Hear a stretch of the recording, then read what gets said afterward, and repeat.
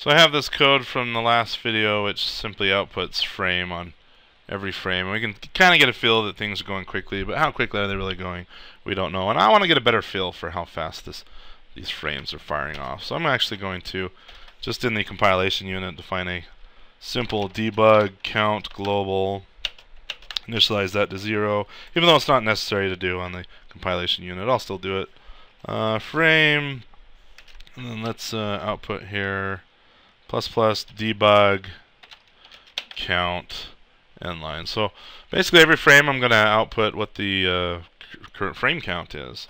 And Control F5, run that. We can see here, yes, this number is climbing very quickly, but still, as humans, yeah, I can't count this fast as a human. But computers, it seems like computers can really crank, and I know they can count faster than that. And the thing that's really taking up all of our frame time right now is the fact that we're outputting to the console window. The console window is very slow.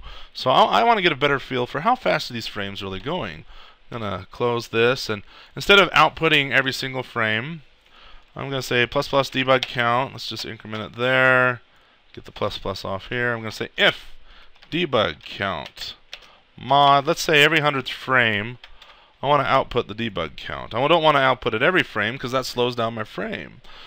Actually, I need to put a equals 0 here. If debug count mod 100, so every 100th frame output. So let's build that and run that. See what happens here.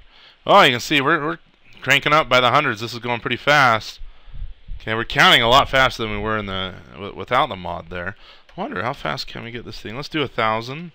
Control F5, build that and run that. And you can see, yeah, it's slowing down a little bit now, but still, that's a lot of frames. If the frame has nothing to do, the timer is able to really crank these things out for us. That's quite nice. Let me, just for tickles, let's add another 0 here, see what happens. Control F5, pop. There you go. So, what are we doing? 10,000s now. So every tick is 10,000 updates. That's a pretty high frame rate if we're not doing anything on our frames. So far so good. So it'd be nice to display the current frame rate on the screen. We're not going to do that immediately. Later, probably not too far into the future, we need to get our frame rate up on the screen, and we need to be able to profile our game and that sort of thing.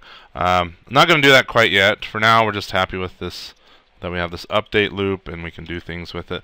Let's see if we can get our triangle to move around a little bit on the screen. I'm going to build this, run this now that I have this code out of here. Okay, there's our triangle.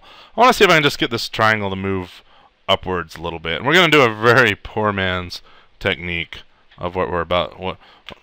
This is very primitive. We're going to do something a little more sophisticated quickly after that. But for now, I'm going to move these verts. Let's just move these verts up here. I'll put them in the compilation unit level here. I think we're going to be done with cout for now. Okay, and I'm just playing, alright? No official coding standard here. I'm just going to throw verts out here. In fact, if it makes you feel better, I'll throw static out here, which makes it private to the compilation unit. Nobody can access it. Let's do, I'm going to control MO, or actually, my recording software intercepts the control M hotkey, but control MO would collapse all this for me.